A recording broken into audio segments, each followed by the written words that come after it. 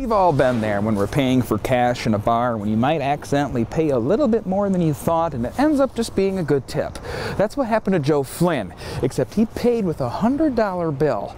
But a bartender, well, you have to hear the rest. You hear so much in society sometimes, and you never hear the good stuff. That's a thought that crosses Joe Flynn's mind after a routine stop at the Club Tavern and Grill. He's been a regular there for years. I grabbed one drink when I went in there, and I think it was $7, so I peeled out a 10 and put it on the bar, and I left. And that's how it normally goes. But as Joe puts it, not this time. 5-6 days later, I stopped in there. I was going to watch a little football, and as I sit down at the bar, Kristen's there, and she goes, "I got an envelope full of cash for you." As it turns out, the bartender, Kristen, told him that money was his. She goes, "Joe, you left a $100 bill."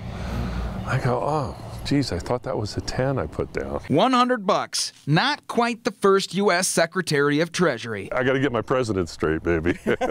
She's just a very honest person. And then I found out that she's worked there for like over 25 years. I just felt so much for her. All it takes is a little gesture. Something Flynn will think of next time he visits the Club Tavern and Grill. It's nice when you hear those stories. It lets you feel good about where you live and the people around you and everything. Always be that good person in the community because it pays back. Down the road, I'm sure it pays back dividends. In Bozeman, Cody Boyer, MTN News.